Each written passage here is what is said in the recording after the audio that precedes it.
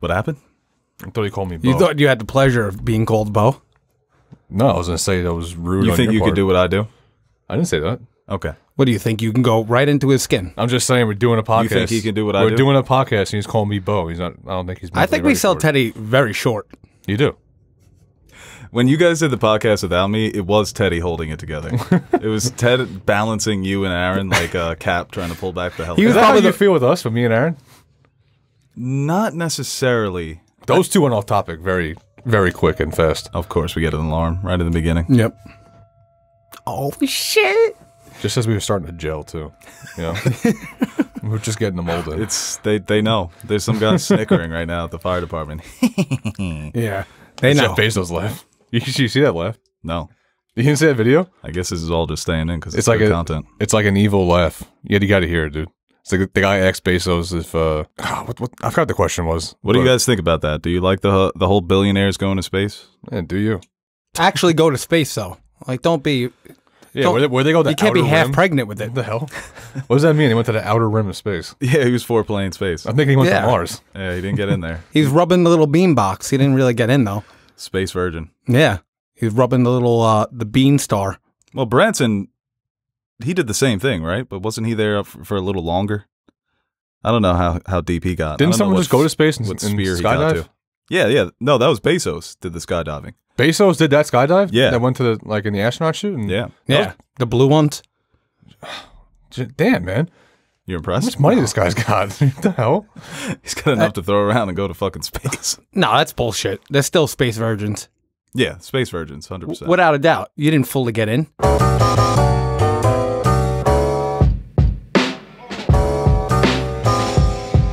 Hello, everybody, and welcome back to another episode of the Nerd Soup Podcast. I am Beau Oliver, joined here today with Anthony, JQ, Nash, and Teddy, and we are back to talk about the world of Hollywood. Movies, TV, video games. Have a lot of stories to talk about today. We will be reviewing, finally, Black Widow. Actually, already recorded that with Aaron, so we're just going to plug that in. That was like a week ago, wasn't it? First topic. Yeah. Well, the audio cutting out for the last podcast was just an absolute tragedy. Oh, that stings. It was a good podcast. It cut out after 2 minutes, but what That's going to practice at 7 o'clock in the morning and you've got your cleats at home. Yeah, and you know that you need to get, or you have an away game and you brought your home jersey. Coach, I need one of the back. Gotta wear 00. That's so true.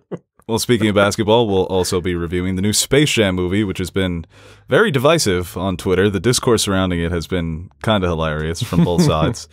And the main topic for today's podcast, the new Dune trailer. That's how we'll be starting this video. Remember, all caps. Yeah, it's like Doom. It's like shout out MF Doom. R.I.P. They need to stop marketing this damn movie. The trailer was a good start here. It was really good. But well, listen to the podcast, iTunes, more. Spotify, YouTube, Google Podcasts, Beau Soup, Anthony, JQ, Nash, Teddy Nerd Soup on all social medias. Yeah, let's jump into it. The Dune trailer. Do these actors not want to like show this movie out? I don't get it. I see no press from it at all, and it's coming out soon. I think the pushbacks have hurt the marketing. I think that the marketing team hasn't really found that window of when to really start rolling things out. Yeah. And I think there have been some issues with the marketing, like the character posters that we talked about on the pod that got erased. It was weird how they were marketing the names of the characters more so than the actors. Right. That's the selling point. You show people this trailer, they're going to recognize Momoa and Brolin and Oscar Isaac. These are the people you need to push. It's almost like they're trying to big dog and say we're better. We're than too that. good to this movie is good enough to post the characters that no one really knows about. Well, let them talk their shit then, because the trailer is fantastic. Yeah, it was a good trailer, but they're talking their good. shit, and they're going to hurt the movie by not getting people's eyes on it because this movie's base is a book that I guarantee not a lot of people read. Right, or it's seen a the movie classic, back in the but day. how much? It's not really on the minds of people today. Exactly. I even made the point that Lord of the Rings wasn't that big when that movie came out, but maybe it was more on the minds of people. Maybe they could get away with that, but a lot of people want this movie to do well because they want to continue to see films like this, and they want the franchise to continue. But wasn't Lord of the Rings one of the first high fantasy, big budget movies to come out? Right, yeah, kind of first of its kind, Yeah. right? We've seen other big budgeted sci-fi in terms movies. of advertising it like that, it's a big movie, it's a big blockbuster. All this CGI, people are going to see it to see this high fantasy movie. Well, not the last so much the podcast movie. you mentioned, why aren't they on the talk shows? Yeah. Why aren't they on Kimmel? I guess people are still worried about COVID and everything. Yeah. I mean, it's tough to actually, I guess I shouldn't say it's tough to market this movie because of social media nowadays, but I mean, to go do interviews and, you know, and if you see these Zoom interviews with most of the time with sports players or like just anything in general, they're fucking horrendous. You They're hear so that awkward. sounds or it's grainy or so. I mean, in that aspect, it must be hard to advertise this. But again, I have to agree with Beau. I mean, the pushback with this movie was supposed to come out like what, a year and a half ago? Yeah. You know, a long time ago. You know, you don't want to. I guess they already blew their load with this, you know, but make sure that, okay, this is it, you know, and especially with all the, I know, are we going to get kicked off of YouTube if I mention COVID or Delta? But I mean, it's starting to come back. So the movie theaters might close again. So you don't really know until that's what we talked about on Tuesday. You know? That that's bad timing right now. We may be in a situation where we get to October 22nd when this movie's supposed to come out, and we could be living in a totally different world. Back a year and a half ago, we were in the same spot right now. There's no way it's getting like this. We're not getting like the world's not going to shut down. We'll just breeze by past it, and the whole world shut down for like a year. As for the trailer, what did you guys think? Anything stand out? It looks amazing. I mean, the scope of the movie. Somebody tweeted, "There's no way they shot this on Earth." It really feels like another Bezos planet. took them up there to tickle the stars. You know what? Then I'd support Bezos if he was doing that. If he was helping Dune. Timothée Chalamet looks amazing, and I want to see more of him. I have to disagree with you. What do you mean? So I'm not familiar with the novel itself or how the character's portrayed, but I just can't picture Timothée Chalamet in that role. He's coming into his own. He's got to find his way. He's like a short little petite twink that I just can't take him serious. That's the whole presence of his character, though, is that he really isn't supposed to be the one, and he is the one. But the thing is, like, you don't. When I was talking about this with Beau, I brought up that, like, you know, I don't know how this is portrayed, but he said that it's supposed to be someone that's depressed, that's ahead of his time, that's wise. See. Timothée Chalamet's got clear-ass skin, beautiful hair, well put together. He's very skinny. I mean, that is the opposite of depression. I mean, if you need somebody to play the role, I would say Adam Driver. Just tall, looks like old. Too old. He is supposed so to it's got to be younger. He's supposed. It looks like maybe in the movie 18? They're going for under 20. Yeah. In the novel, I'm pretty sure he's 15, 16.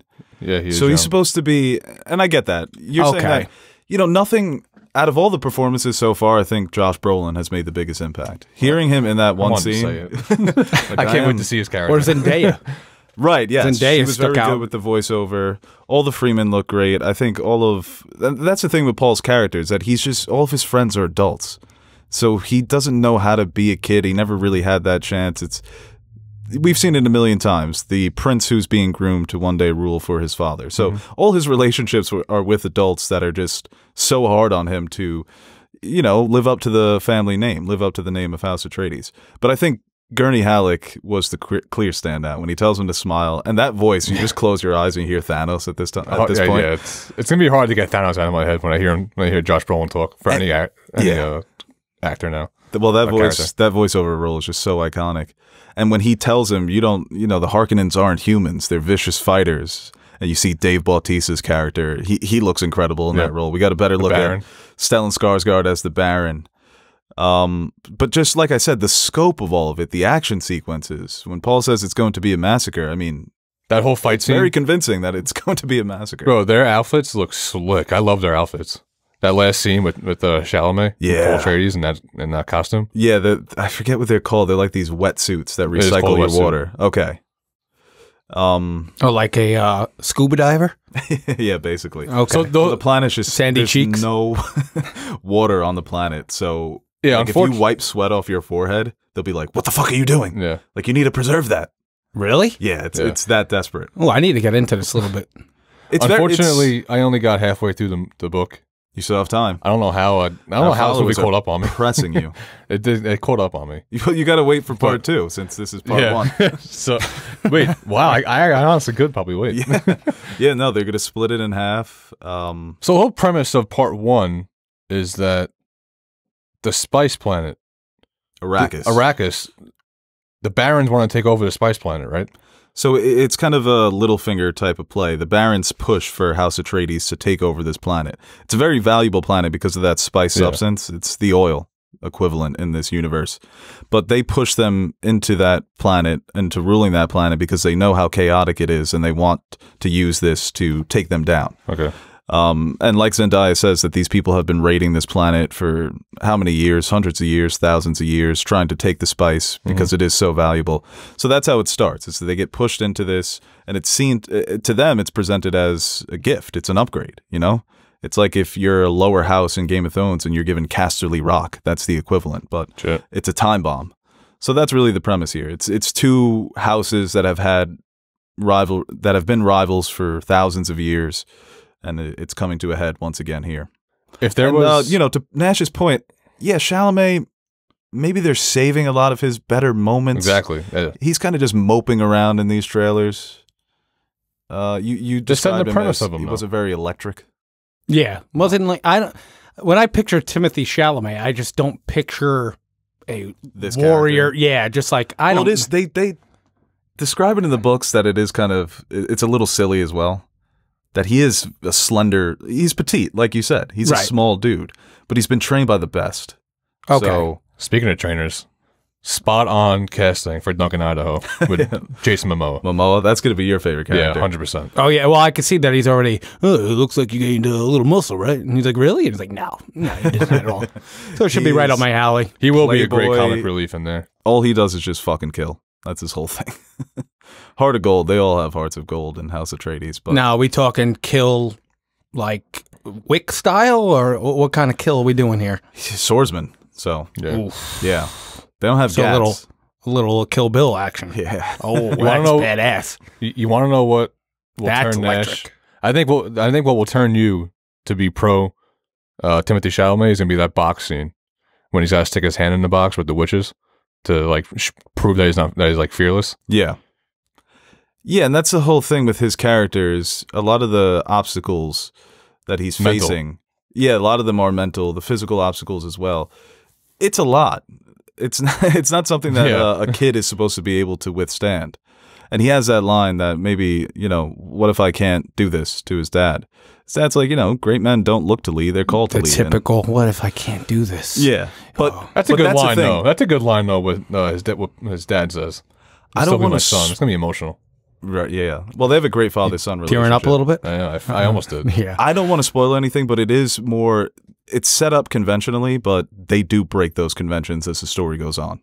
So it's the whole destiny, chosen one. Don't buy into that too much. It's more Game of Thrones than it is Harry Potter. Okay. All right. What was the budget for this movie? Had to have been north of 200 million, you would think. I was going to say 220. This could be the best looking movie you of could all see time. It. Yeah. You could definitely see it even if it's not good. At least in the trailer, you can see this 220 coming out. Yeah. I can only imagine what it's going to look like. And that's why people want it so desperately to do well, because they spent all this money on a property that is well known to us in our circles, but maybe not to the general public. Do you watch this movie if it comes out on HBO Max or something big? No, that's a big screen movie. You don't do it, right? Yeah. No matter what. It's not coming out this year. In November, you can get it on HBO Max. But it's gonna be in the theaters next year in April. Do you wait till April? That would be a horrible business plan. But no, I'm just saying if that happens. Well, we know that Teddy's not in the front office at HBO, so okay, that was the dumbest thing. Under those circumstances, where you're president of COVID's back, and okay, so if they're like, you know what, we have to fucking put this out. It's been too long at this point. Yeah. If it's one of those situations, I mean, I hope it's not. Yeah, but you can't do that on a TV. Like, you need to go out and buy a projector, like one of those that expands over like the backyard on a beautiful summer night, like let's say, or a crisp fall night. You would need to get a 120-inch screen, seriously, and just fucking project that shit. I'd only watch it in your basement on that TV. Yeah, or that.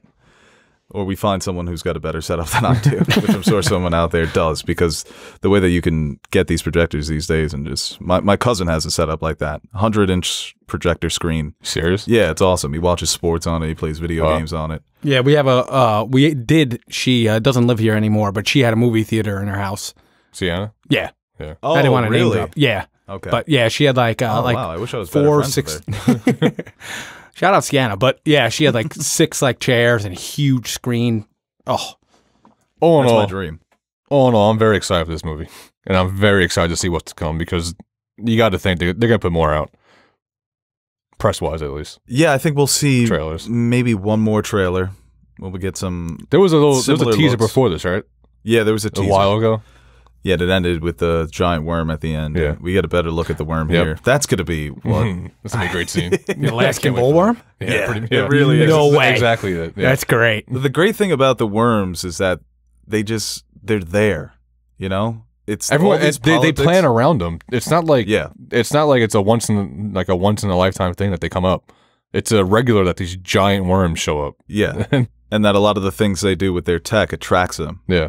So all the politics and the scheming is going on, and then you just have these giant killer fucking worms who are basically impossible to kill. People try to plan attacks with the worms, like to set you up for a worm attack. Yeah. Damn, that's cold. Yeah, Got this giant ass earthworm just fucking up your day. Yeah, it's really dope. Damn. And the trailer looks incredible. I'm so excited for this. Hopefully we get into an early screening. Yeah, the trailer alone looks like a movie.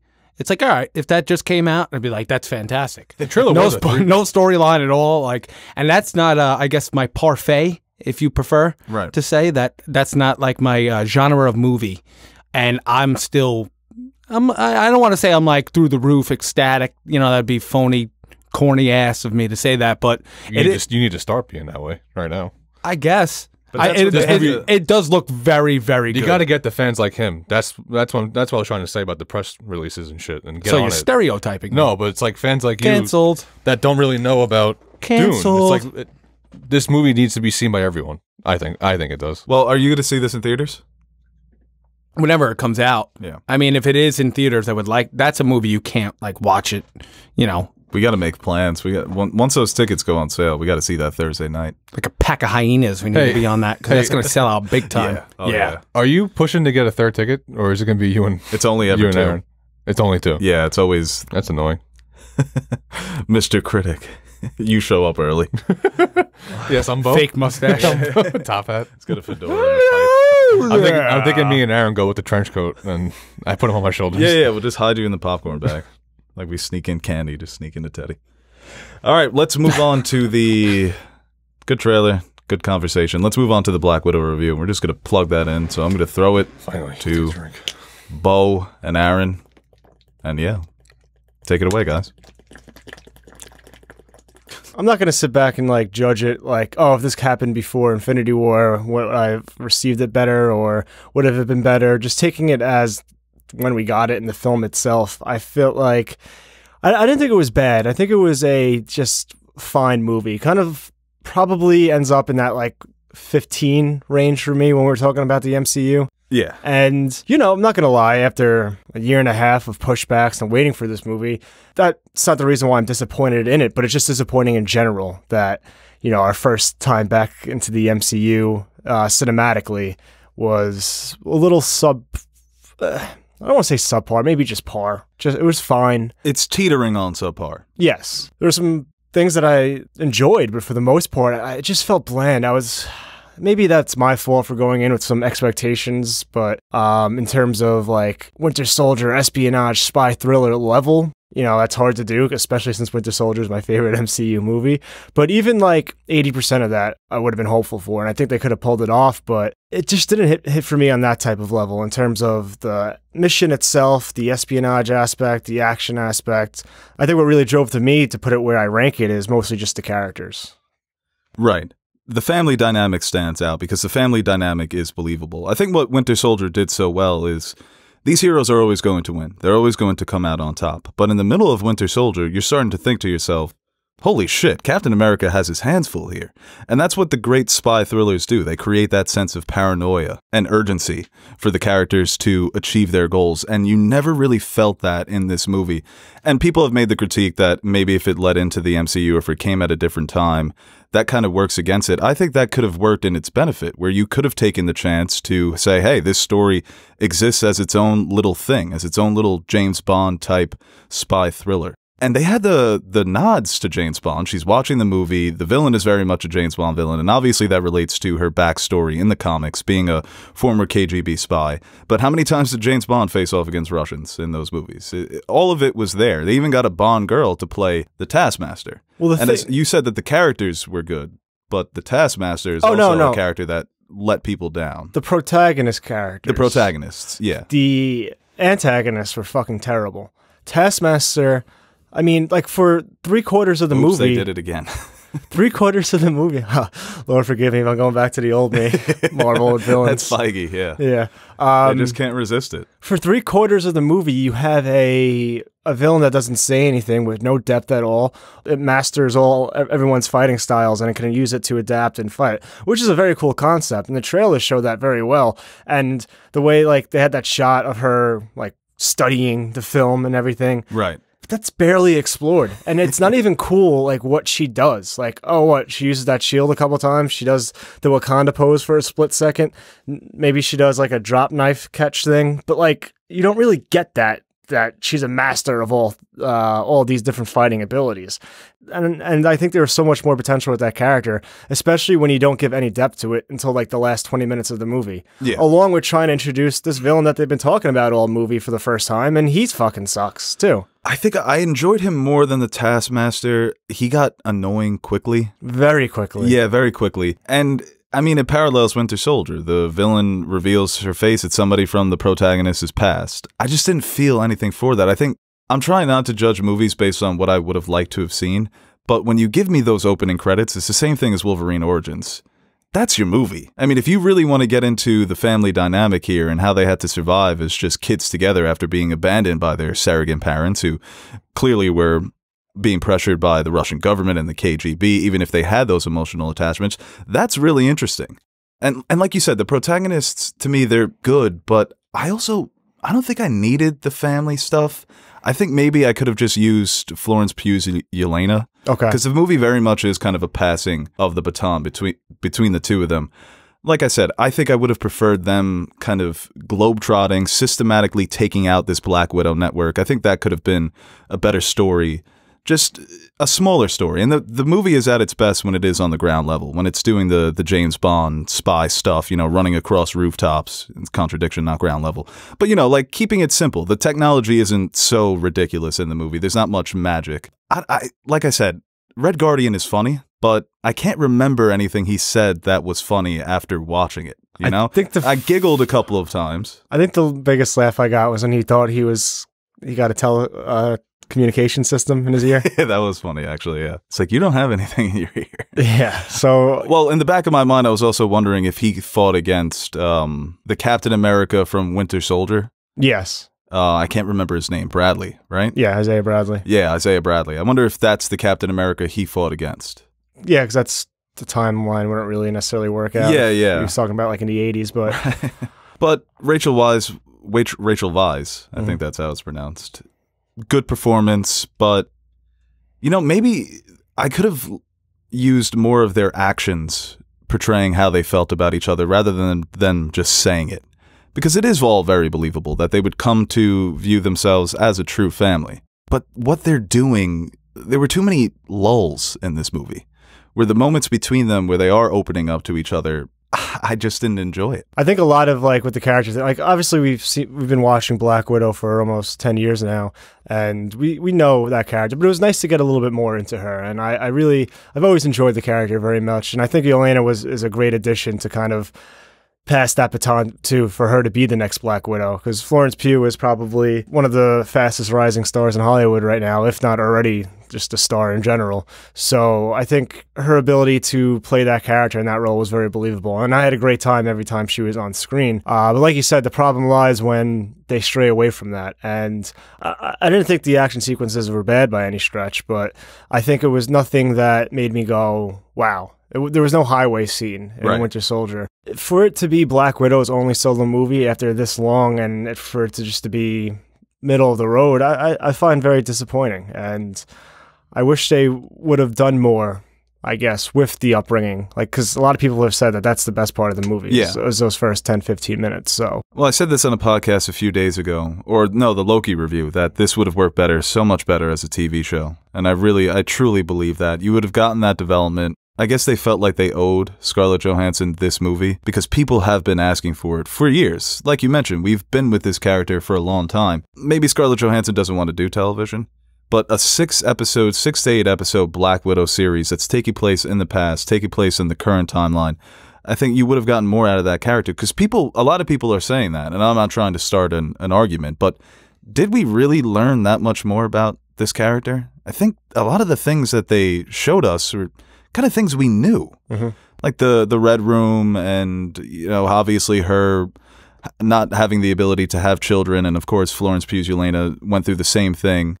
This movie should have been darker to me. It should have been darker, and it should have been more complex. Like, they keep talking about how corrupt these characters are and how they do these shady things, and I wanted to see that through their actions. Like, yeah, maybe they do care about each other, but they're also pulled in these different directions because they've been thrown into this world, and it's really messed with their heads. And maybe as Black Widow re-enters that world, she reverts back to her old ways of being a two-faced spy. and even like the argument like we touched on before, just if it happened before or after, I don't think you need necessarily, like, knowing the outcome of her character shouldn't be a deterrent for tension and stakes, because obviously, like you said, some of like the James Bond movies, or even like Captain America Winter Soldier, we know Captain America is not going to die. Yeah. We know Daniel Craig James Bond is not going to die in his first movie, but some of the better movies early on in the franchise, even though you know these characters are going to make it out, they still do a great job of creating tension, intrigue, and kind of putting you on a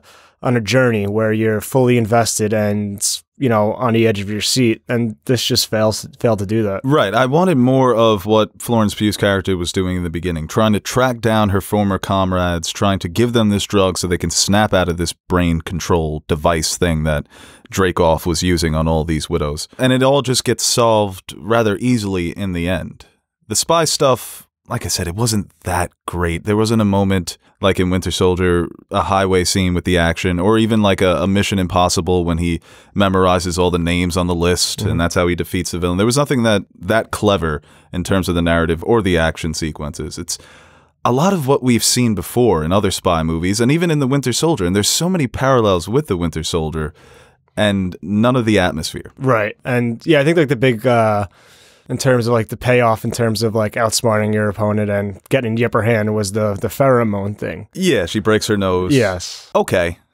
It's kind of funny. Yeah. Just bangs her head on the desk, and he's just trying to, I don't know, he needs to like keep like a cologne on him, I don't know, or injection. It's just his natural musk.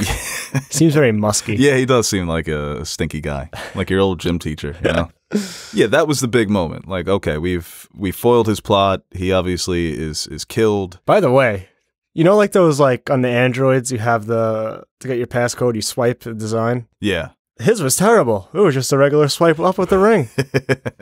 Not that complex. No. Yeah, I hate those things. I never figured out how to use them. The swipe type is also pretty hard.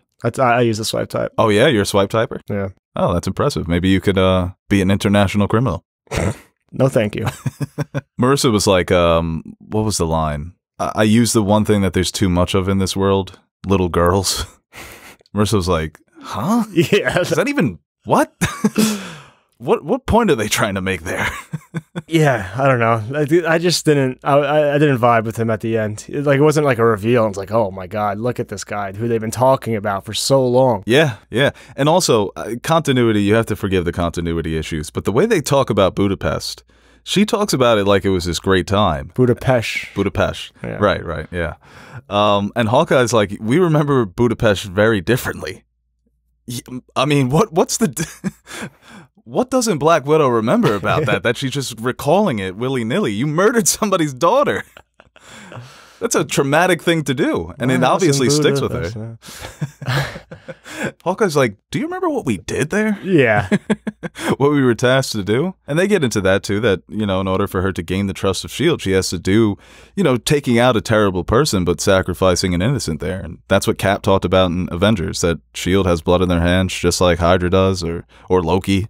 But it's almost like with Falcon and the Winter Soldier, where they kind of just told you what the show was rather than showing us through actions, Yeah. through character decisions, and it was all there. It was all there to be a great little spy thriller. You didn't need Black Widow 2. This could have been its own little thing. It's like an Elseworlds movie, like DC was doing. So I don't need the connection to the larger MCU. This was their chance to get away from the larger MCU. That's what more people want. That's what people seem to be clamoring for. They hate they don't hate the cookie cutter stuff, but they get frustrated by it. They get kind of tired with it, and a lot of people are enjoying this movie, so I don't want to say they blew it. They just blew it for me. So Yeah, of course. can put that on the chalkboard. Beau didn't like it. How could we get Beau to like the next one? But even the end credit scene, that's... Dude, I saw Ultron trending the other day, like before we saw it, and I was like, we're about to get Big Daddy Ultron back. And it wasn't that. No, it wasn't. I hope he does come back eventually. Yeah, but I really hope there's an Ultron bot out there. But so Julie Louis-Dreyfus' character, who recruited U.S. Agent, is now recruiting Elena to kill Hawkeye for some reason. Yeah. What did Hawkeye do? Well, I guess it's a rumor, or they don't seem very informed. Yeah. Well, Jeremy Renner, I think, almost got canceled, so maybe that's like she's taking the moral obligation to like cancel him in the MCU. Holy like, shit, that's super meta. Very meta, yeah. But Civil War had just happened, and they haven't heard a word about it. Yelena, Red Guardian. They think that she's just out there being a superhero and everything's fine. So I guess maybe she's an easy character to manipulate because of that. Maybe she's just not in the Western loop. So, yeah, but I don't know why you want to, like... Right, why is the government going after Hawkeye? And Yelena, I guess you can manipulate it, like, because no one was there with her when they got the Soul Stone, so you can say, like, oh, maybe you sacrificed her, or regardless, just to get her on your side for some reason. Yeah, it feels like characters... I wonder if she will be in Hawkeye. I think she'll be in Hawkeye. Yeah. Yeah, I definitely think she will. Because I don't know what else they could be teasing. Did they confirm a show starring U.S. Agent? Wyatt Russell's U.S. Agent? Maybe. Or part of something. Right. I think there was rumors about it. I don't hate that if they're setting up their own sort of Suicide Squad. But after seeing Loki finale, how does any of this matter? Well, how does anything matter after watching? Well, no, in terms of like going like the next adventure. It's like, oh, Elena's going to go kill Hawkeye. Meanwhile, the whole multiverse is just being destroyed. It's a good point. And this was kind of their chance to give us a story, a smaller story, before we get into all of that ridiculousness. And right, they're going to be running around doing things on Earth. Meanwhile, the big guys in the universe are going to be handling stuff that can just wipe out everything you're doing in a split second with all the different converging timelines and a possible multiversal war. So yeah, that's going to be a question that's going to be on the minds of fans. Why should we even bother with some of these shows? And the story was by Jack Schaefer, who obviously did the story for WandaVision, and directed by Kate Shortland. So like I said, I think a lot of people were happy with it. And I think with Jack Schaefer, I mean, some people would say she's 2 for 2 this year. Yeah. So that's kind of impressive. It's not like an awful movie by any stretch. No.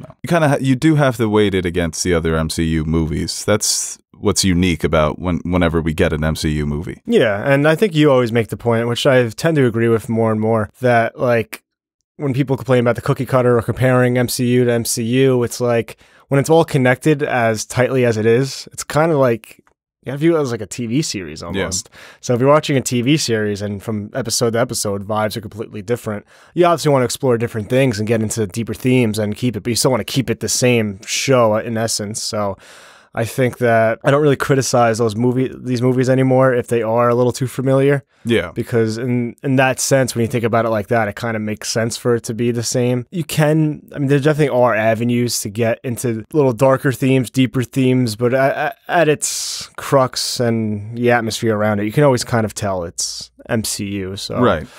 But you need more around that to set it apart, I think, while still holding true to everything else, and didn't do anything to really set itself apart. Yeah, it tried to exist in the corner of the universe where Winter Soldier exists, and kind of Civil War, because I think Civil War had more of the Marvel one-liners than so Winter Soldier. Winter Soldier, it makes you laugh through your nose.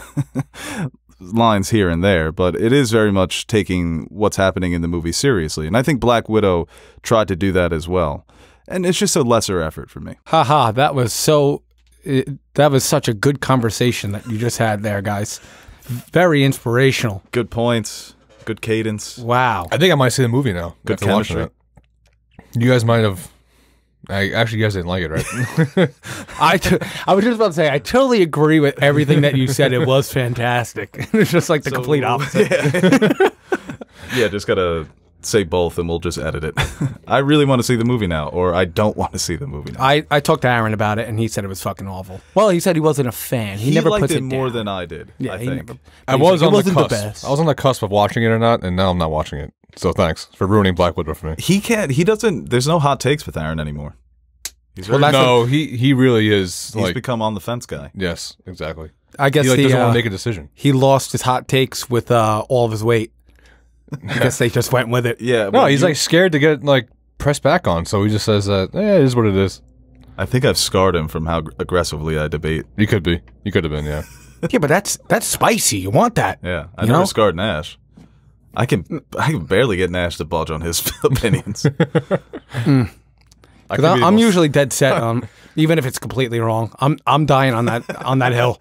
You have to. You have to die on that hill. I'm like a fucking captain on a ship. I'm like a quarter, bro. going down. I can get flipped any second. Oh yeah, this guy's my God, yeah. on the fucking lifeboats before the women and children. Me and Ruben luck go with back that. and forth with opinions, and you'll be dapping us up on every opinion. Yeah, Be like, yo, that's true. Yo, that's true. Yo, that's a good point, man. Debate club with Teddy as the judge is just whoever speaks last. Yeah, basically. Like, Or who makes them laugh the I agree most. with it. Yeah. Comedy's got to come into it as well. Well, I think we had differing opinions on Space Jam, so we'll see where Teddy lands after we have this conversation. Space Jam 2, A New Legacy, starring LeBron James and the Looney Tunes, coming back after 25 years. The sequel to one of the most beloved movies of the 90s, one of the most beloved movies on this podcast. And like I said at the top of the podcast, the discourse and the conversation surrounding this movie has been ridiculous from all angles. I want to say up front, yes, we understand it's a kids movie. It's not that serious. I don't know why kids movies get this pass now when they're terrible, but No, yeah. Space Jam 2, what'd you guys think? I didn't hate it. Interesting. It was bearable. The jokes were awful, but it was bearable. I didn't like where they went with it, but it was bearable. I knew what. I wasn't gonna like it regardless. No, I wasn't gonna love it regardless of where they went with it because of how much I love Space Jam 1, and I knew that they were just doing this just to make money, and it bothered me just because of that. But I didn't like where they went with it. They Yeah. needed to keep it with the regular animation. I hated that they went like this 3D animation. I think it looked bad. Well, yeah, they were trying to mix some old with the new. But there were funny parts. That's why I did chuckle here and there. Everything was all NBA internet jokes. Yeah. Like everything Yeah. was all like, when Lola throws LeBron, an alley-oop and then does the Dwayne Wade. And then, the Knicks being mentioned in this movie drove me fucking bananas. Leave the Knicks alone. But it's obviously a money grab. This movie was just a giant money grab from... There's no way it made money. No, but I'm just saying, like... They tried. Yeah, tried to they grab. I mean, they did everything. And It debuted at number 1, but it has a ways to go to match that budget. yeah, everything that they did, they probably knew this was going to be a terrible movie, reading the storyline. And then, they go, all right, well, maybe this will draw some fans in. Game of Thrones, Harry Potter, The Matrix, Austin but I Powers. Dude, I liked all of that. When he first became a Toon, it had me up until they turned... until the basketball game. They had me up until the basketball game. That's the only part of the movie that I really enjoyed is when he first becomes a cartoon. I thought that was clever to change it up. Jordan gets sucked through the hole and he's still Jordan and he's with the Toons in Toon World. But now LeBron as a Toon. I like the animation. Bugs Bunny's introduction, they're back and forth. I got chills. It's LeBron James meeting Bugs Bunny. That's why you love the original so much. Yeah. Because it was someone who exists in our world and it was like Jordan was privileged enough to be with the Toons and meet with these other icons that clearly don't exist. But, to push back, not to push back, but privileged. You say that this movie is a money grab and you can't disagree with it. And people say, hey, the first one was a money grab too. The first one was a gimmick too. It's like, yeah, but it was original. Yeah. There are better, like if you watch two commercials, one commercial can be good and the other one could be shit. They're both trying to sell you everything. Right. They're both trying to sell you something. And this idea that, Hollywood has been about making money since the inception of Hollywood. Yeah. That has been the case, since the beginning. Right. The difference is that the first one is just more enjoyable. It had better heart. I think it had better humor and similar jokes, the meta jokes commenting on the era. but it was just so much more organic in the original one. Yeah, this one felt very forced. It was corny.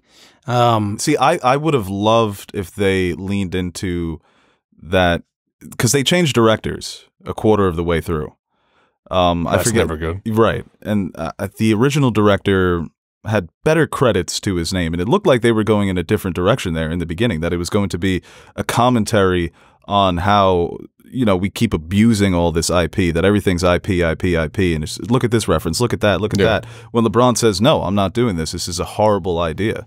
I think that would have been the better premise, because even the way that they worked in his son, you know, his son's obsessed with the IP and obsessed with gaming, and then he could have learned a lesson that maybe all of this isn't so great, or something like that, after being manipulated by Al G. Rhythm, who was probably the best part of the movie. Yeah. Don Cheadle. A little Don Cheadle. I gotta say, LeBron's acting was driving me insane. Which is funny with because his family, I couldn't take those opening scenes. Well, that's directing. LeBron clearly isn't an actor. I know. You look at him and, exactly. I know he's not an actor. I'm not defending it whatsoever. Yeah, the acting's horrible, but it's the difference between LeBron acting for Judd Apatow and Trainwreck, where it's passable. Right. Clearly not an actor, a non-actor, but that's the mark of an experienced director, where I'm going to make sure we don't expose any of his obvious weaknesses as an actor, because he's not an actor. Exactly. It's like he got exposed. That's a good point. This movie wanted him to act like he was Daniel Day-Lewis. Seriously. Yeah, and it was hard to watch. The life lessons sometimes. Right, the life lessons, or that emotional moment he has with his son at the end. I love you, man. Oh God. Yeah. It's in the middle of the game. Honestly, there's a game going on. Honestly, I fast forwarded through that. It was so crazy. The second he stopped to talk to his son, I fast forwarded until they were hugging. I couldn't take it. But even moments in the original, like Bill Murray showing up, there's not a moment like that in this movie. Yeah, Michael B. Jordan. Far out there. Yeah, the Michael B. Jordan. tried. It's such an. I did like when Daffy was like, "You're supposed to get Michael A. Jordan." Was Daffy Duck LeBron's second best coach of all time? I mean, you know what it is? They called a timeout after a 734-0 run, and they call a timeout. And it's like, he's still better than Ty Lue, and he's still better than fucking David Blatt. He's better than David Blatt, Frank Vogel. Frank Vogel, yeah. And they were on a 734 run, and then you could call. And that's the basketball game was atrocious. Yeah, it was atrocious. But we're like 55 minutes into the movie, and they start the game, and there's an hour left in the movie. I'm like, how long is this going to be? Seriously. And LeBron, they did the comparison. Jordan took 22 shots in his game. LeBron only took 5. So a lot of it was that just goes to show he's just so unselfish. He's a playmaker. Yeah, Jordan hogging the ball. But no, that the gimmicks were just nonstop. Someone posted a meme that the Space Jam writers before the movie started, it was just lines of coke. That's what the movie felt like. Like it was written by somebody who was on a fucking coke bender. It was just something. It was just something nonstop. With like the Dame Time thing was really annoying. Like the characters, the way they incorporated the NBA players was really bad. That Dame Time thing was the corniest Once again, thing. you go back to the original movie, it's so much more clever. The little alien sneaking into the basketball game in the trench coat, getting them all to touch the ball in different ways. Yeah. Danny DeVito as the villain. It's like they forced it. It was like they were just forcing it. And oh damn, you were making a point. But you had the template to keep it simple. That's what's most frustrating part. Why? I guess the video game is. It's a new age type of commentary, but 100%. They still could have done more with the basketball aspect of that game. It was just gimmick after gimmick, and then the rap battle. Like when they came out after halftime, PIG. He was spitting bars, no lies though. He did mic drop it. Yeah, I can't front. That shit was. But when they came out all confident in the second half, it's just embarrassing when you compare it to Michael Jordan's secret stuff. Yeah, LeBron did the face that he did behind Bosch, and that's what's supposed to motivate you, like being goofy. Like what? It's like they didn't even respect LeBron, honestly. Yeah, they all look miserable playing with It's almost like they didn't respect Space Jam, the first one. Yeah, it was very. The best way to put it was an adorable watch. Like, it was very adorable. It was cute. It was a cute watch. It was the whole fundamentals versus having fun. You know. Go for what you want in life. Did you like that though? The angle of LeBron being a dick, being a bad dad. I don't know. I didn't even really think about that. I was more focused on like His acting took me off of like it was the hard to premise of the watch. movie. It was very hard to You watch. know what I mean? You can't even think about what's going on. It's just, Yeah, just like how bad he's being. Even in the opening scene when he's like, "Ooh, meatballs," so it's my favorite. It's like, what the fuck? Like, it's a different. I guess it's different from Jordan too. Well, first of all, like we said, we're very biased because we love the first one, you know, and that is not a great movie, like an amazing movie by any stretch of the imagination. Watch the mouth. But it's just we just love it so much. But you just wouldn't see Jordan just be all goofy like that compared to like LeBron. That I don't know. Jordan's very wooden and stiff in that first movie, but he's still charismatic because they don't ask him to do too much. He's Michael Jordan. That's enough. He's there. He's an NBA player. Everyone knows who he is. And like I said with LeBron, they were just asking him to do too much when that's what the tunes are there for. The tunes are it's supposed to be the straight man put in this insane, wacky, Looney Toony world. And once they strayed away from that, to me, is when the movie just downward spiral after they get to Mad Max world and they're recruiting all the different characters from the different worlds. You didn't like that? I liked everything up until the game. I really did. I liked everything up until the game. This movie, there's nothing to like with Space Jam 1. There's so much to talk about from the game. It's like if you want to analyze the game, to joke around, and analyze the game, you can. Yeah. You can't analyze anything in this game if you want to like joke around with your friends. Yeah. Yeah, the scoring. I mean, 1,037. Like what? What is that? Yeah, the score, the senior discount points. Granny sipping a martini, so at halftime, that shit is badass. That was funny. Yeah. But no, when you watch the original, you feel like they're going to lose. Like the Monstars are so much better than them. When Jordan makes that deal that he's going to be playing one-on-one for the rest of his life, they feel like real villains. Like there's a desperation for them to win the game. And like you said, it's not the deepest or greatest movie of all time, but you feel like you're watching heroes overcome villains. But you never get those. It's a very simple thing to do in movies, and this movie can't even accomplish that. You don't know who you're rooting for. LeBron's playing his son, and then his son's on his team, and then Don Cheadle's freaking out. It's chaos. That's exactly how I felt. Like, how do you play a game against your son? Right. It's like, and expect people to totally be on board unnecessary. With it. But in the first one, like you just said, they established their villains. Yeah, and it's the difference between. It's got more of a minimalist flavor, while this was just, we're going to throw everything against the wall. See, the thing is, with the first Space Jam, the dynamic between Jordan and Stan, who played Wayne Knight, was unreal. Hilarious. Yes. And then LeBron and Malik, I mean, it's like kind of like, it was like maybe 5 minutes of them, but he's the reason why that he got transferred into this world, basically. And also the son, playing the son, to touch up on that, his son pulled a total LeBron move by just switching teams when they were losing, right? I mean, like, did he or did he not? It's like, oh, he must really be related to him. They made a couple of jokes on that, which I found. They made like 8 of them. They made the Miami Heat joke. Yeah. Bugs even took a shot at him. Can we just talk about real quick, besides the movie, the Marvin the Martian voice just being absolutely awful? You said that earlier. I didn't see a problem with it. I didn't mind it. I'm sorry, Your Airness, but if you don't have enough players, you will be disqualified. I could do it so much better than the guy was like, yeah, so if, I'm here taking over Earth. It's like, that's not Marvin the Martian. But see, that's such a, like, the original just has so many great one-liners. Yeah, but that's like the A. But I could at least do it better than what they had there. Right. I mean, that was horrendous. It's not, it's like, he could have had like a, I don't know, but think about it, man. A European accent. The soundtrack. The first Space Jam soundtrack horrible. is iconic. Yeah. Song after song after song. That's not an easy thing for movies to do. That's one of my biggest complaints with movies, is when they use contemporary music. Corella was the worst. It was just every 10 minutes there was a new drop of a song that was recognizable. And so, but Space Jam, the soundtrack gave the movie more personality. When they brought in the... You just get chills.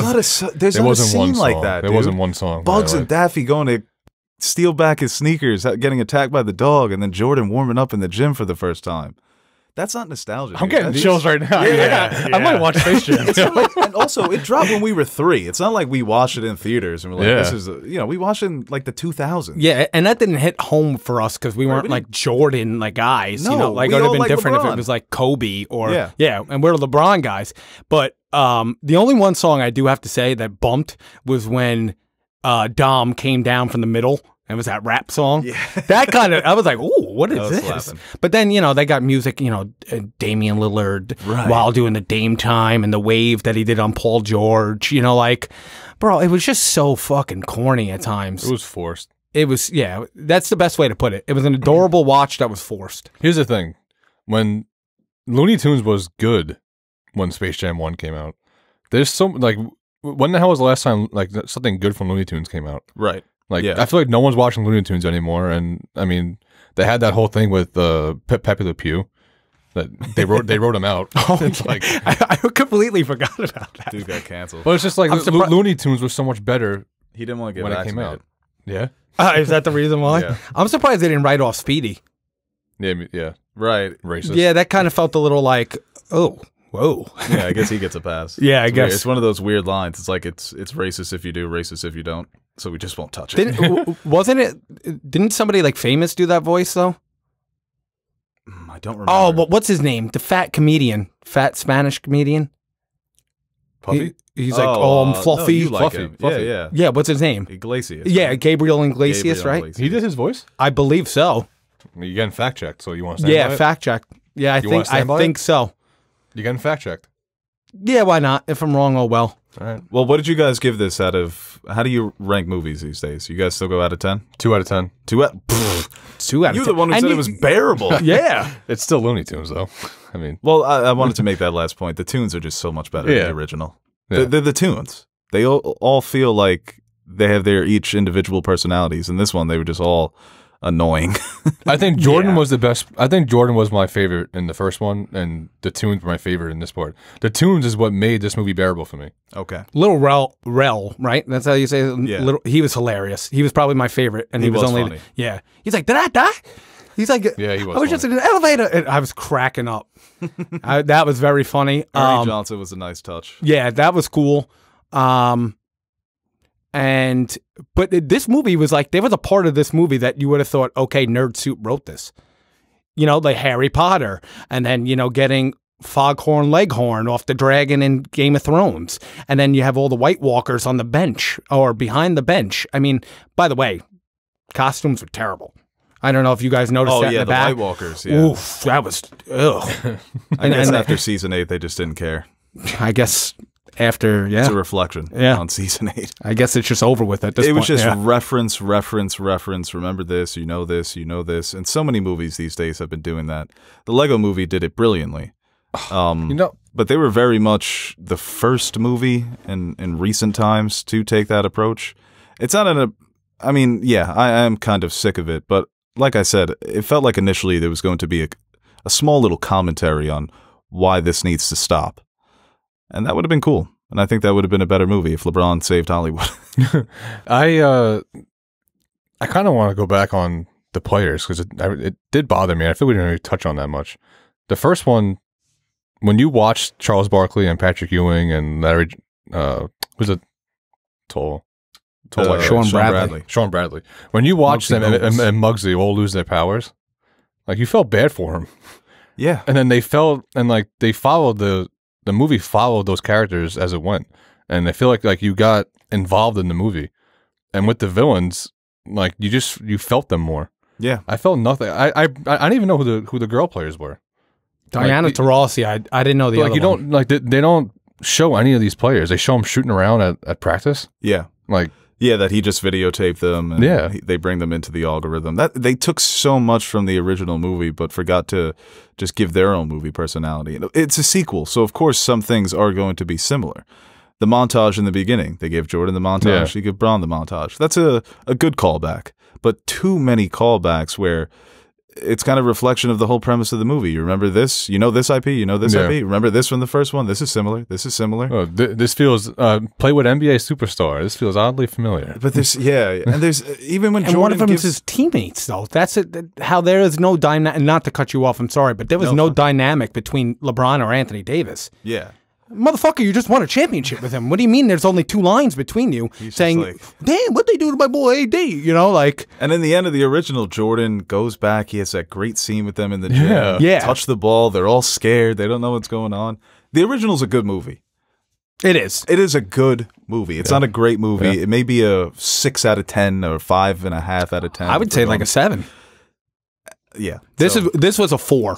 People need to also, it pisses me off so much. The whole, it's a kid's movie. Oh, tell that to Pixar. Tell that to DreamWorks. Mm-hmm. Tell that to The Mitchells versus the Machines, which is #1 on so many people's lists right now for best movies of 2021. That you don't get a pass. Yeah. Just because Finding it's Nemo, a kid's movie. Monsters Inc., Toy Story. Some of my favorite movies are kids' movies. So. That's a good point. Even I Luca. never thought of that. I feel like Luca is still a kid's movie, but I almost cried in Luca. It hits so many different beats on it. I don't know. Kids movies don't What was need the to be jazz just kids movie that movies. recently just Soul? Soul? I cried twice in Soul. Yeah, that's a crazy good movie. Right. You know, You and don't that's a get kid's movie. pass. That's not a That's a good point. You You can know, I still never make a good thought of it movie. that way. It's like you almost know what you're doing I should around start here. my own podcast. Yeah. Wow, you should talk about that sometime. Well, that's Space Jam 2 review, a new legacy. Space Jam 3 with RJ Barrett. When? Yes. Maybe in 15 You think Zion's getting one? Well, I like one of the writers suggested The Rock, and he goes back to wrestling. Bro, you know who I thought I could have don't been? hate that. You know that, real quick, you know that they were supposed to have a Space Jam with Tiger Woods? Yeah, I saw that. And Michael Jordan was supposed to be in it? But young Tiger Woods is supposed to have his own Space Jam. I don't know why. I just thought Tiger Woods died. Oh, I thought you were getting sad because he kept giving you details on this movie that never happened. No, I thought for a second I just thought Tiger Woods died. I was like, wait, no. All right, we're moving on here to stories about good movies. You might get Apparently, sick. the Blade movie has found its director. It's going to be Bassam Tariq. He's an up-and-coming director. This year, he has a movie coming out with Riz Ahmed called Mogul Mowgli.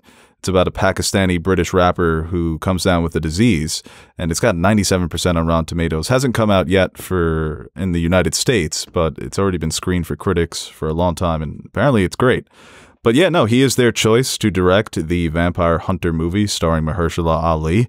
Apparently, it was a months-long search, and they brought in the shortlist, they made their pitches, and Bassam Tariq was the one who was chosen. I think this is a movie that superhero fans are excited about. Nash, this may be something that's more up your alley, because it isn't the conventional superhero story. He's half human, half vampire, and he exists in the underworld of the MCU.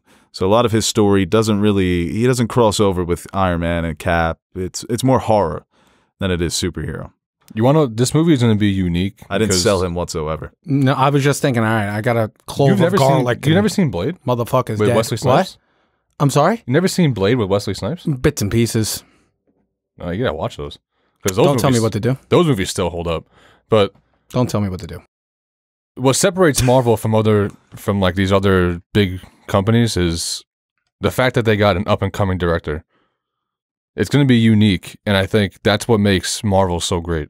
Is because they pick these directors who are trying to make a name for themselves, so they're not stuck in their ways, where they're so stubborn to Kevin Feige, but Kevin Feige will also let the director work. Yeah.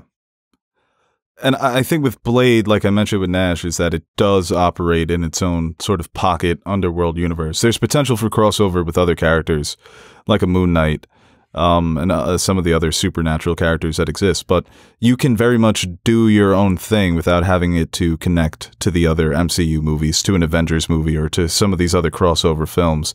I think Blade can appear in those movies as Blade, but they're going to be very much doing their own thing. But yeah, you're not restricted to the continuity of Marvel with this movie. Yeah. And that's what makes it so great. Well, what's going to make it great. And also, is this movie going to be rated R? Or is it locked into the PG-13? I think it was confirmed as PG-13. That's probably unfortunate. going to stretch the limits of the rating. I hope so, because that's unfortunate. Because it's not what made Blade so good, but it is a very gory movie. Right. The Wesley Snipes one, at least. Yeah, hard R. Yeah, hard R is an understatement too. I think we should just get rid of all the ratings. No, you need ratings. Like- It used to be like that. Back in the day. Put some hair on some of these kids' chests or wherever they have hair. And Have you get seen these Resident kids- Evil? I have. It's like that. The first Blades is like the first Resident Evil Okay. with the vampires and zombies, with how gory it is. All right. Mila Djokovic is going to be in this. Is she really? Got him. Oh, come on. I got to stay on my feet on that That's one. how. It's blowing by on you. I just hit you with the D Wade terrible pump fake. but Yeah. you just jumped through I know the you roof. said you said Trey that Young, you just jumped backwards into me. So what's the underworld for Marvel though? Is that like Daredevil and No. Supernatural characters. Deadpool? No. Yeah, it's like I said, Moon Punisher. Knight. Because Moon Knight, they have similar villains. I don't really know a lot of the. Can those underworld guys cross over characters. though? I feel like if you're gonna cross over, though, that would be the people you cross it over with. Is Deadpool, Punisher, Daredevil, Spider-Man, maybe? With Blade? Yeah. Well, like I said, Blade crosses over. I'm pretty sure he crosses over a lot with Moon Knight. So, and like I said, I'm not too familiar with those other characters. If we had your brother here, I bet he would know. Yeah. Who Blade likes to work with. I think at times he's also worked with Doctor Strange. Yeah. Who does Blade fuck with? Are they like goth or emo since they're vampires? Kinda, yeah. Like listening to like My Chemical Romance, drinking like... They had that joke in the first Deadpool when they show up, like the bad guys show up in all black, and TJ Miller's like, have fun of your midnight screening of Blade 2. So we might see Blade and Deadpool operating in the same movie after getting that joke. Wow. Look at that. I'm excited for this. Yeah, I think Mahershala is gonna kill it. That's a selling point. Yeah. Is that he's an actor who's picked so many great roles over the years that have warranted award consideration. He's won 2, winning for Moonlight and Green Book. This movie won't be one of those, but I think here's his chance to get his bag. It's like, I think he is producing it. He called Feige and said, "I want to be Blade," and Feige was like, "Whatever you say, sir." So Feige was like, "Wow, we just pulled Mahershala." Yeah. Feige's like, "I'm a genius. I did this. There's no one I can't get." Taking the credit. I love that. That's great. Yeah, I think this will be good. And Is there a time frame when this would set? I guess we're still early, right? Is it in Transylvania? No, not like where it's set. Like blip, after blip, post blip, In a coffin? but before blip. I think right now we can get the during the blip with Blade because everyone's wiped out, and now this is their chance for the vampires to come out. yeah, but you're not gonna. Blade doesn't need. But the vampires won't are impact hiding Blade. away, so there has to be a reason Yeah. why they come out, though, right? Or I is don't this know. just? Are they really just that underworld where Yeah, no one fucks there's with them, very and no much one an sees them? underworld. Yeah. Wow. I mean, they do come out. Obviously, that's why he's there hunting them. Yeah. Does he suck blood? Yeah, no, Yeah, he is a vampire, isn't he? he's half vampire. So does he do that with his enemies, or he just like, yo, what's up, dude? Like a random person? No, he can control it. Oh, he controls Yeah, his it's like in urges. True Blood. He's got the fridge. He's got nice little blood cocktails. You watch True Blood, or you just know that? I remember that one scene that stuck in my head. My from mom years was ago. Blood obsessed with True cocktails, Blood. huh? Well, that's what they used to do, right? It was Yeah. like a hotel fridge and just had blood in it. Well, they would feast Jesus. off of bodies, like they would hold them captive and like feast off them. Yeah, Yeah, but where's he Tough getting? life. Where's he getting the blood? Does he have a blood dealer? Does he? yeah, he is a blood guy. He's got a blood guy. Yeah. It's Blade. I get it, but you got to have the best of the best. You got to have like the guy that created the morgues. No, To, he's like, got give you the Seymour blood. from Little Shop of Horror. That Oh. guy's got all the blood. I mean, that's a connection. Damn. Imagine Rick Moranis in this movie. Just dapping him some blood. That's Oh wait, Space Jam. Wait, I love that Rick and Morty that came through with Taz. Someone said that they knew the movie was going to be shit, so they just got out of there. That's hilarious. Skedaddled right out. All right, let's move on to the next. It's not a director, it's an actor joining a movie. Antonio Banderas. oh, Puss in Boots. Putting down the Heinekens and strapping up for Indiana Jones 5. Not Wait a lot a of minute, details. though, he's not in the Heineken commercial. I need to You keep look going it up. quick. Yeah, I need to. Well, I always get them. I can't say him. I always get them tongue tied. oh boy. Jack Nicholson, right? Yeah, not Yeah. Nicholas. You're thinking of the golfer. No, I think I just before. Wait, why are you bringing up Jack Nicholson? Because is this going to be Morgan Freeman and Nicholson fucking like pounding around with Banderas and Harrison Ford. You're talking about the bucket list? Yeah. They're so old, man. I Come know. on. How are they going to play indie? Yeah. What the hell are they going to do? I get it. Banderas, you know, he's a good name. You know, it's not like he's a bad actor. You know, more good actors, the better. Right? I mean, he's still 60. It's different when you're 60 and yeah, but you indie, still get away with it. Harrison Ford is 78. you kidding? What the hell is he going to do? And he was Collect Social Security. Jesus. he could barely run in The Force Awakens, and that was 6 years ago. When he punches one of the henchmen, so unconvincing.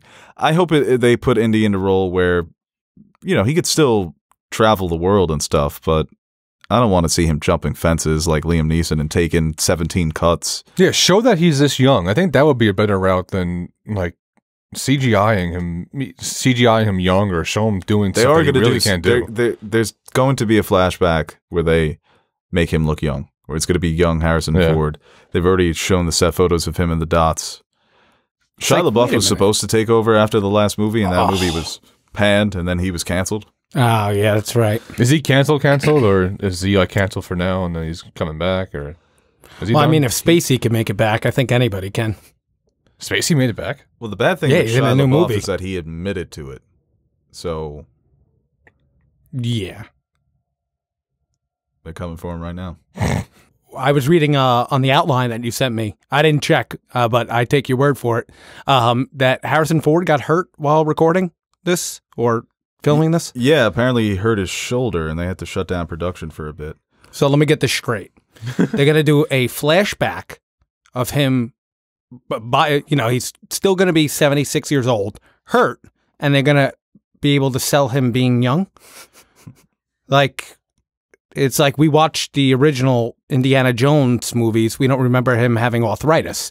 You know, like, why is there so much clicking and clacking? Is there a young actor tied to this? Like, could this be a movie where he's handing the torch over? Boyd Holbrook seems to be the youngest actor they have. Mads Mikkelsen, Phoebe Waller-Bridge they're also confirmed.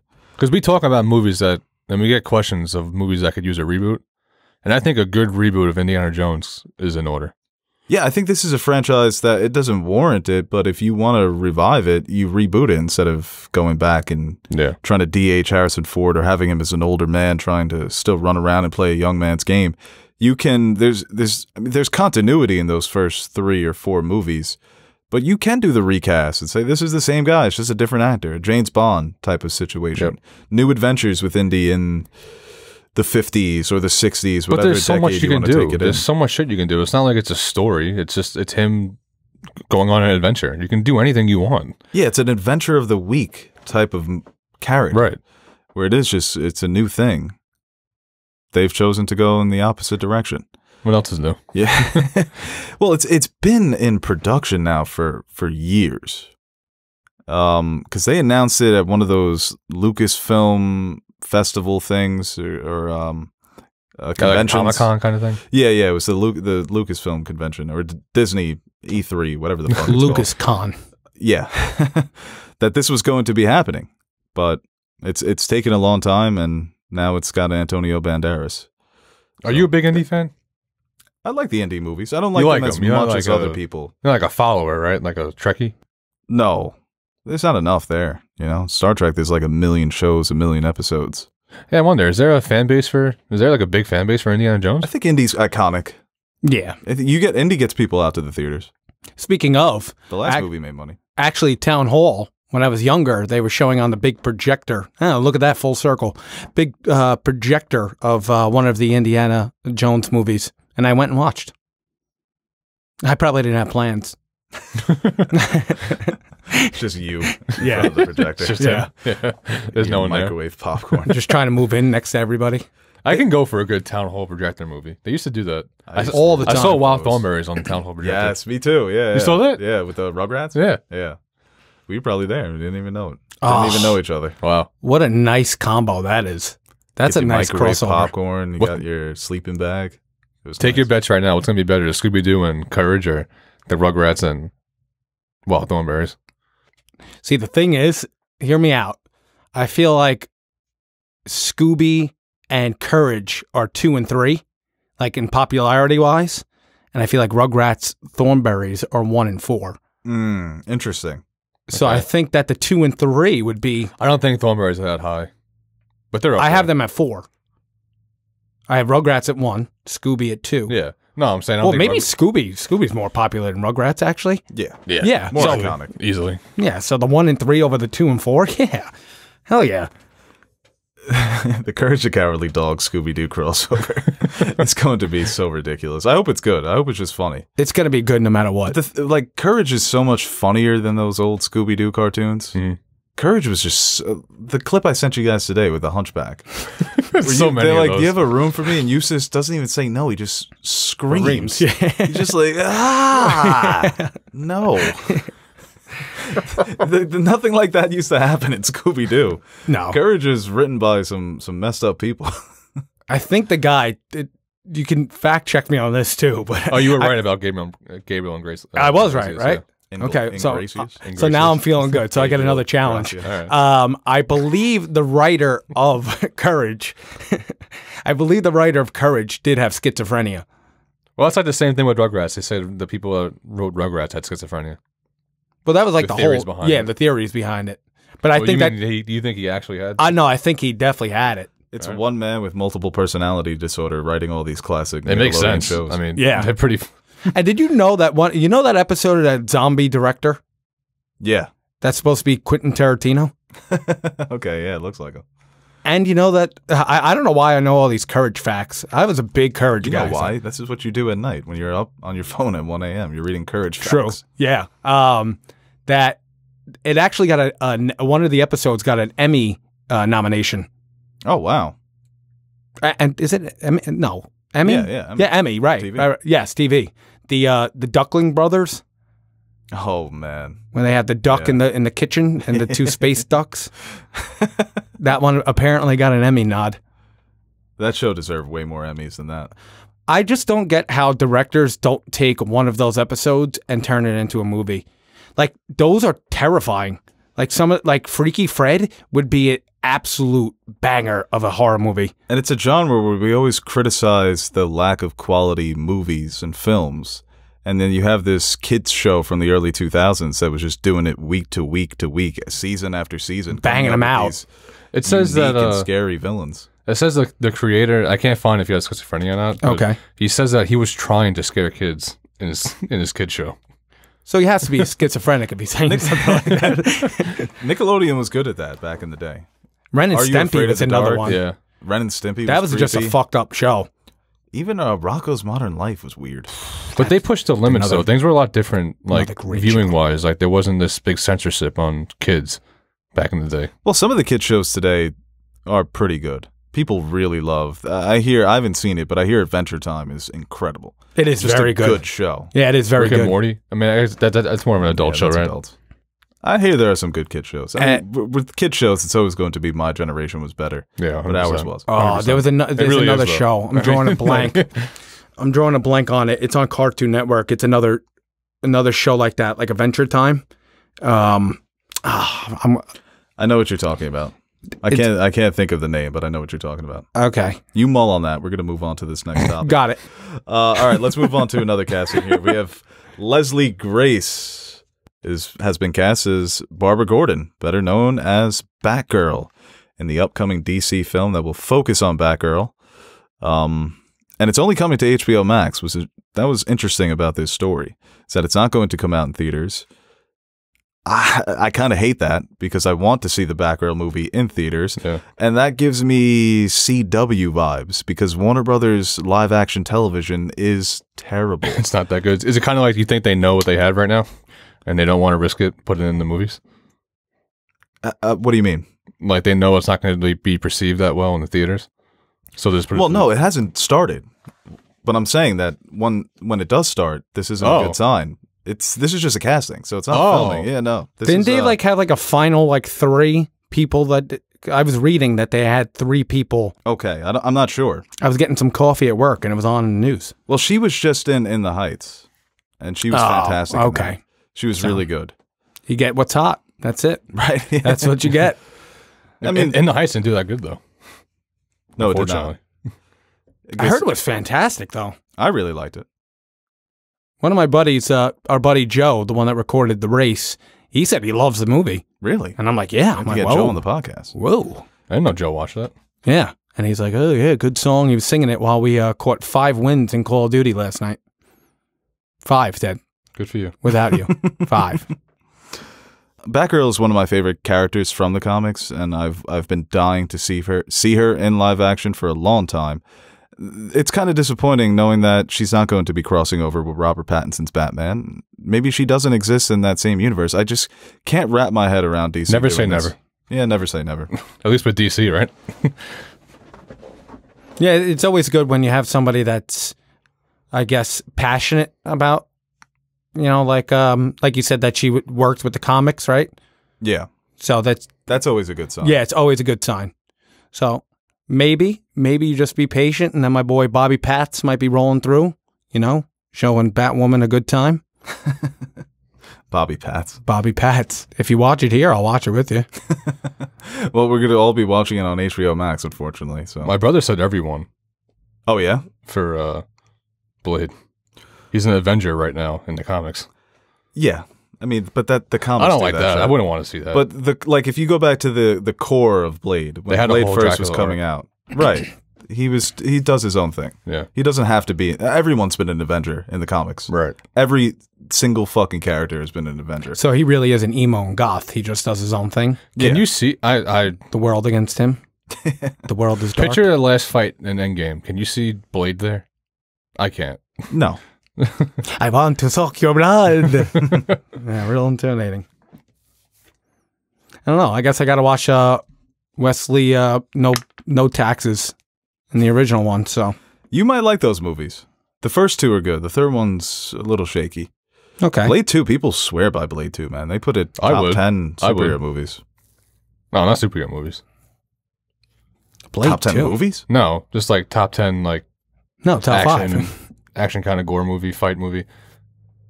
Oh, okay. You know what I mean? I don't know. It's in. It is a superhero It's like movie. yeah, I know, but superhero movies. When that's you're like, talking about gory, are we That's like talking Marvel about right like Saw gory or yeah, the first Blade. yeah? Yeah, It No, gets like he that. cuts motherfuckers up, man. It's rated R. It's a rated R movie. There's no wiggle room. All right, last story here. We have Michaela. I was going to say something really bad. Yeah, thank God you cut me Oh, off. that's perfect I was timing. going to say I got a hand job watching Saw in the so movie why'd you say theater. it? What?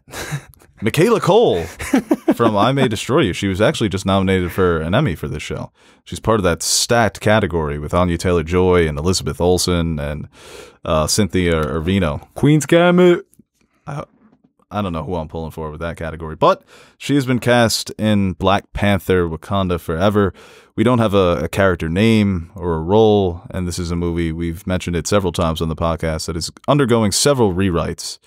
Looks like they're having I don't want to say a hard time, but You would think they are though. a difficult time of trying to pin not this easy. down.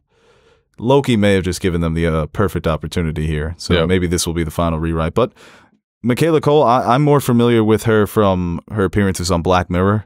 She was kind of a reoccurring character on that show. She would appear in the different episodes. Obviously, all the episodes are different, playing different characters. And I hear I May Destroy You is a fantastic show. I just wanted to get that in there because it was announced today, last minute. I think there was another story that was just announced, but we're going to fucking fan questions. No, but hold on. It is promising though, getting something from this movie, and that they have some kind of premise of what they want to do. Because unfortunately, with the untimely demise, I didn't know how they were going to put back together Black Panther, because that was such a perfect role for Chadwick Boseman, and he did it so perfect. Where it's like you kind of hope that they would just keep it where it is, and not like kind of ruin it. So I just hope they have an idea of what they want to do and they nail on it.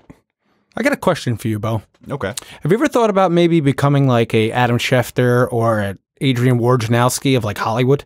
No. You would never want to do that? No. Like insider breaks, like, oh my God, casting of this. I think Who's gonna- Teddy would be better at that. You kidding? You know how to schmooze. I can Schmooze who? schmooze too. Well, you mean like if I get Yeah, like but- an agent's number and You hook are me the up with something? schmooze over there. What are you talking about? It's easier in sports than in Hollywood Sports, you have the leagues, and it's the same owners all the time. Hollywood's always changing. You know, Yeah, but producers are moving. Yeah, but you can cover like certain like A20 Studio A24 or Lionsgate or something like Are you that. trying Like, to push me out of the pod? I think that you could. Yes. Perfect transition to that question. I think that you could do anything.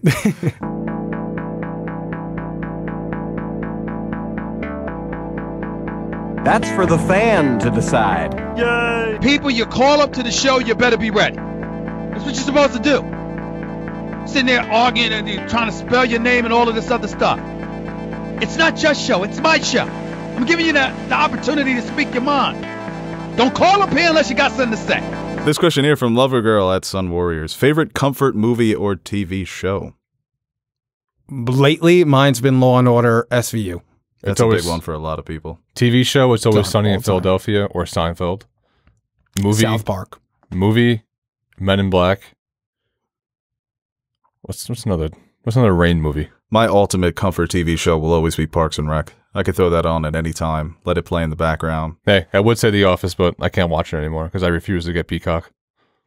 Oh, I thought Comedy you would say Central you plays it refuse to get bullied by religiously. people who don't like The Office. I refuse to get bullied by Peacock for taking it off of Netflix.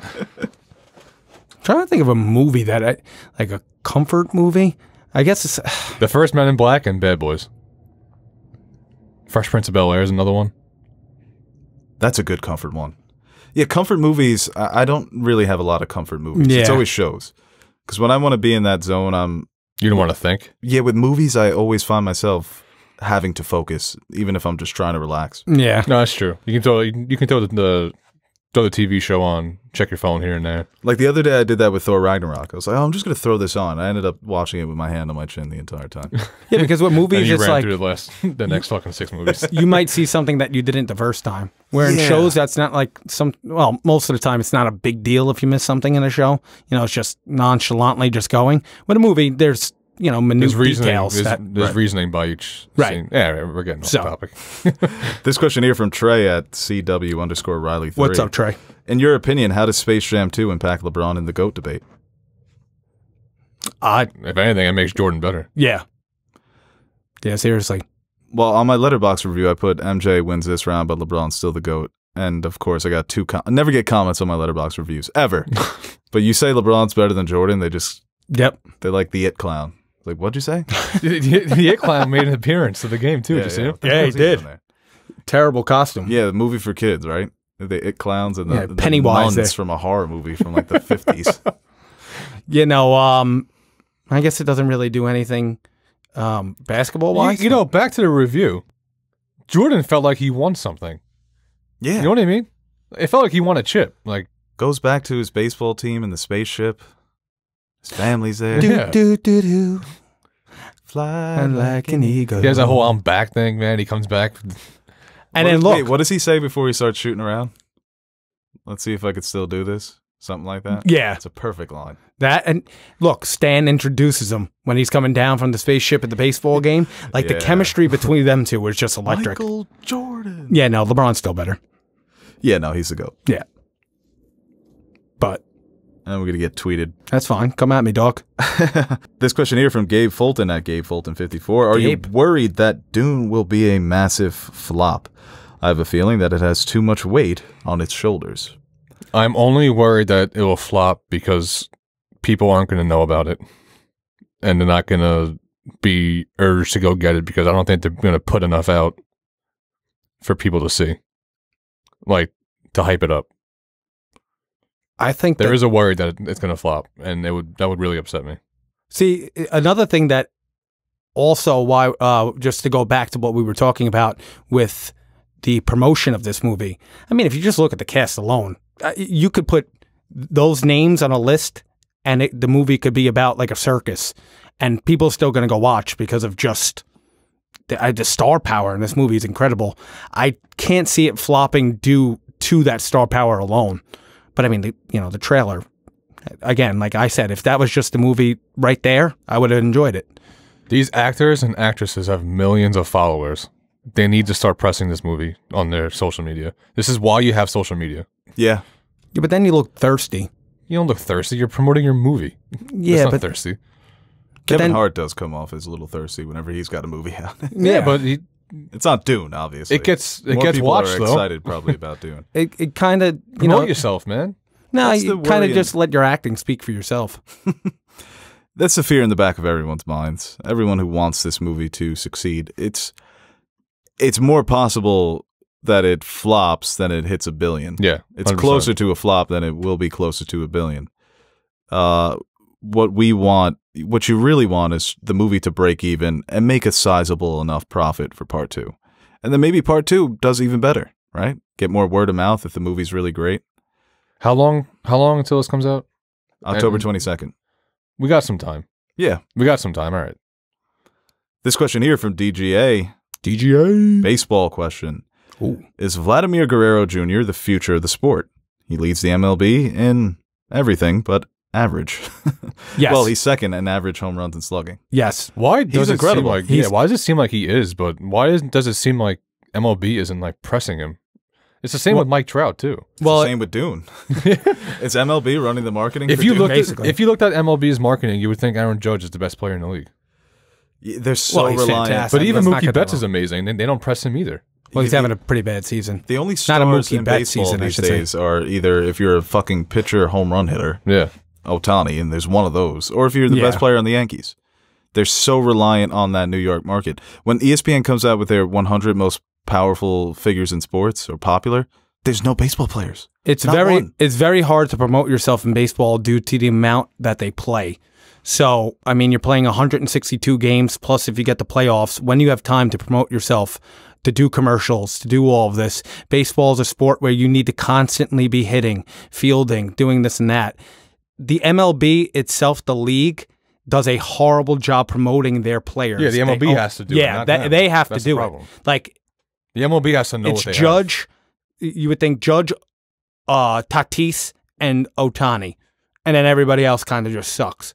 It's like, or Jake, and I mean, not for nothing, like Jacob deGrom, people, I guess it's because it's New York, but I just feel like the MLB doesn't promote him as much as they should. He's the best pitcher in the game right now. He might be the best pitcher. I mean, Ever. if he has one more season like he's doing, he might be the best pitcher all time. I mean, yeah. But Vlad Guerrero Jr., yeah, he has a shot to be the face of the league. That kid has got, he's like his father's swing to like a T, like, and one of the best bad ball hitters already. And what is he, like 23? Yeah. But You even know? if you look at the NFL, like to go on your point, the NFL and the NBA, it seems like they have like 30 superstars Yeah. that can take over the league. They're amazing at promoting their sports. Well, the NBA is the best at it. The NBA is this one sport they always say where one guy can have just a tremendous impact on the game. So I think that lends itself to it. And the NBA's also done a great job of turning itself into a soap opera. Yeah. The drama, the narratives, the rivalries, the beefs. Sports do need to be more like WWE, not in the sense that it's fake, but all the stuff that goes around it, that truly does benefit the NBA. Yeah. They're like rappers these days. They're like rock stars. The way they live. I mean, when I look at certain players, some young guys, I'm like, is this guy more focused on being famous, or does he actually want to get better as a basketball player? Right. That's like a legitimate. It's always been kind of a question in the NBA, Bro, but I think it's at facts. its worst now. Facts. When I watch, I think LaMelo Ball's a great talent, but he doesn't seem like a gym rat to me. I Yeah. can't really see him. He doesn't. I don't know if he has the same mindset as like a Tatum, where Tatum very much cares about his craft and working on his game. And LaMelo seems to be more of. He likes the spotlight of it Yeah. all. He That's what the likes NBA is now, man. You're the so right. social media aspect of it all. It's a spotlight fucking sport. Yeah, it's like you They just said, want the It's money. a double-edged sword. Yeah. because like, look, the NBA season's been over for 2 days, and probably later tonight we'll get some kind of big news. The NBA is a constant year-round sport. It's become The- a 12-month sport. Yeah, it's General Hospital in the off season, soap opera, and then during the season, it's, just as good. yeah, Now with the movement too, in the middle of the season, you get movement. Look at how this season started with Harden. Yeah. So ridiculous. Him showing up fat and missing shots and shit. and now Aaron Rodgers being the way that he is too Yeah. with the NFL. The NFL always is buzzing throughout the year. They could be better at that as well. they do it better than the MLB, but they could be better at promoting their stars. I mean, MLB, Their stars, though, stay with their teams longer than NBA. Yeah. NBA teams, like, the star can be, like, Harden, man. He went to the Rockets, and now he's gone, and now he's with the Nets. Chris And Paul. he's like, Chris Paul's on a different team every year. yeah. and it's Chris Paul. Yeah, and he's a top 5 point guard of all time, and no one can identify him with one team. KD. You think of Chris Paul, you don't have a team in mind. It's not like a Dwayne Wade, instantly Miami, or LeBron. Even, Cleveland. yeah, like LeBron, man. Yeah, Like, yeah, he went to 4, he's at 4 different teams now. 3. I could talk about this all day, but Soon just to be I he 4 went the to Knicks. Cleveland twice. yeah, just with the MLB This man too. left Cleveland twice, bro. It's incredibly hard to stay as consistently good, probably out of Yeah. any of the sports. It is. Because of how much they change. Right, like One- Luka is never going to have a year where he averages 19 Yeah. and shoots 39%. Like, when But you're even good, that can happen in the You're MLB. good unless it's injury, you know, and you'll get the rare, Tariq Evans that just absolutely collapses, or you know, MLB, if you have a 2-week or a week slump, your average is dropping significantly. I mean, look at Gary Sanchez. That's his career. You know, he'll slumping, the worst catcher in the league, to now he's hot as a fucking Now he's- pistol, and he's the best. And now hitting he's the best catcher catcher in the league. Yeah, It's hilarious. You know, the he's narrative's changed. so probably the fast on second best players. hitting catcher in the league besides Buster Posey. I mean, it's incredible. Yeah, so we're going to wrap that up because we've been going for, it's probably going to be about hour 40 for this one. Oof. When you It's throw well in the worth Black it, Widow though. review. Yeah. I'm glad you Dune. shut down the topics at the end there. That was, Yeah, Yeah, It's I had to, trying at I had to times. shave some of those topics there. I'm trying. sweating at this point. You know, brain power. All right, guys, thanks for listening. We will be back next week with hopefully 2 podcasts. For Nash and Teddy, I am Beau, signing off. Ted, you got anything you want to add in? I'm going to pick up cauliflower crust pizza. I just want to say I'm happy to be back, getting slurped off by the Nerd Soup community. Look at that, another 8-month hiatus for Nash. Damn, we were making some good points in that video. Hey guys, Aaron and Nerd Suit Monkey here. Before we end this video, I want to give a quick shout out to our Patreon supporters. What can I say about you guys that I haven't already said about myself? You are the most important part of the channel and the main reason we keep going strong. Like Beau says, you keep the lights on in the fridge, so the fridge is full. Or something like that. So, from everyone here at Nerd Soup, I'd like to thank you guys for your continued support. If you're interested in joining the ranks of our Patreon supporters, head over to patreon.com/nerdsoup and check out the rewards we offer to our patrons. We recently dropped some new stickers for you guys to check out, or you could choose a tier that will allow you to select a movie, show, or video game for us to review. We've got a full slate of fan-suggested reviews coming your way, and we're really excited about the chance to review some of those movies and shows. We've also got t-shirts, mugs, behind-the-scenes videos showing how we bring our videos to life. And once again, thank you to all our Patreon pledgers who have been supporting us throughout the years. Without you, we wouldn't be able to convert all your pledges into cryptocurrency, so thank you from my future self for making us rich. Damn, we were making some good points in that video. Hey guys, Aaron and Nerd Suit Monkey here. Before we end this video, I want to give a quick shout out to our Patreon supporters. What can I say about you guys that I haven't already said about myself? You are the most important part of the channel and the main reason we keep going strong. Like Beau says, you keep the lights on in the fridge, so the fridge is full. Or something like that. So, from everyone here at Nerd Soup, I'd like to thank you guys for your continued support. If you're interested in joining the ranks of our Patreon supporters, head over to patreon.com/nerdsoup and check out the rewards we offer to our patrons. We recently dropped some new stickers for you guys to check out, or you could choose a tier that will allow you to select a movie, show, or video game for us to review. We've got a full slate of fan-suggested reviews coming your way, and we're really excited about the chance to review some of those movies and shows. We've also got t-shirts, mugs, behind-the-scenes videos showing how we bring our videos to life. And once again, thank you to all our Patreon pledgers who have been supporting us throughout the years. Without you, we wouldn't be able to convert all your pledges into cryptocurrency, so thank you from my future self for making us rich.